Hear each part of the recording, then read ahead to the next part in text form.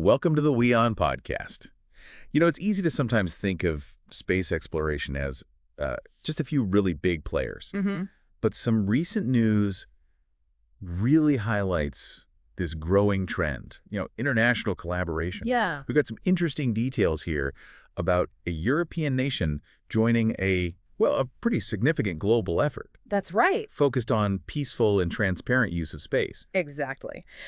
Sweden has become the latest country to sign the Artemis Accords.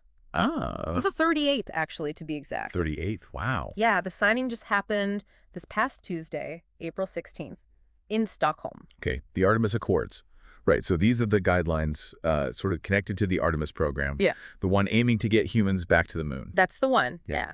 Essentially, they're a framework guidelines for international cooperation in space exploration. Right. NASA kicked them off a few years back, laying out principles for how nations can work together. It's okay. And what's interesting is why Sweden felt this was important now. Yeah, what's the driver there? Well, their Minister for Education specifically mentioned it strengthens their strategic space partnership with the U.S. Ah, okay, strategic. Yeah, which brings benefits not just for, space research and the space industry over there, but also, interestingly, for Sweden's overall defense capabilities. Huh. So it's like much broader than just pure science exploration then. Exactly. It's more than just flags and footprints this time around. Right. Sounds like there are some real strategic advantages to being part of this group. Definitely. And it's quite a club already. Yeah, 38 nations. Yeah, from all over the globe, really. Europe, Asia, Africa, the Americas. Mhm.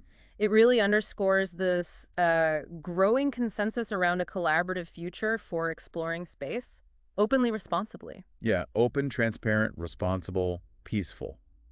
Seems like a significant step towards a more coordinated approach, doesn't it? It certainly looks that way, a shared vision. Interesting stuff. Well, stay tuned to the WION podcast for more such intriguing stories to come.